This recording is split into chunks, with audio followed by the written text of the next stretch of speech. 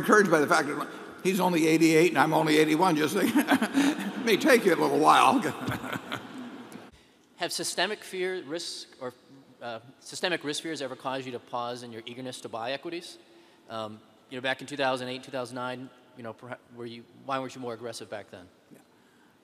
You'll probably find this interesting. Charlie and I, to my memory, in 53 years, I don't think we've ever had a discussion about buying a stock or a business or selling a stock or a business that has been where we've talked about macro affairs. I mean, if we find a business that we think we understand and we like the price at which it's being offered, we buy it. And it doesn't make any difference what the headlines are. It doesn't make any difference what the Federal Reserve is doing. It doesn't make any difference what's going on in Europe. We buy it. There's always going to be good and bad news out there, and which gets emphasized the most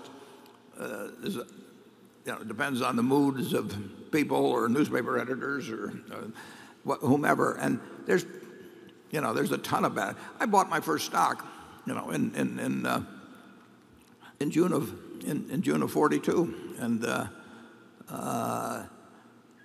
what had happened, we were losing the war, until the Battle of Midway. I mean, so here was a country that all my older friends had gone, were disappeared. We weren't going to make any kinds of goods that people wanted. We were going to build battleships and things to drop in the sea, and we were losing, But stocks were cheap, and I wrote that article in October of 2008 in the Times. I should have written it a few months later, but in the end, I said, we've just had a financial panic, and it's going to flow over into the economy, and you're going to read all kinds of bad news, but so what?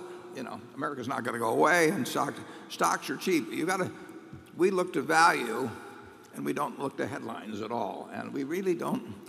Everybody thinks that we sit around and talk about macro factors. We don't have any discussions about macro factors. Charlie? Yeah, but we did keep liquid reserves at the bottom of the panic that if we'd known it was not going to get any worse, we would have spent. But because we didn't know that. Yeah, we know what we don't know, and we know we don't want to go broke. I mean, we start with that, and we know you can't go broke if you got a fair amount of liquid reserves around and you don't have any near-term debts and so on. So, our first rule is always to play it tomorrow, no matter what happens.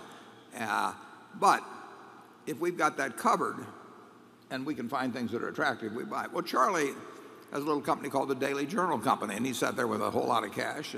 And when 2008 came along, he went out and bought a few stocks. He won't tell me the names of them, but and that was the time to use the money, not to sit on it. Was that the name of the stock, Charlie?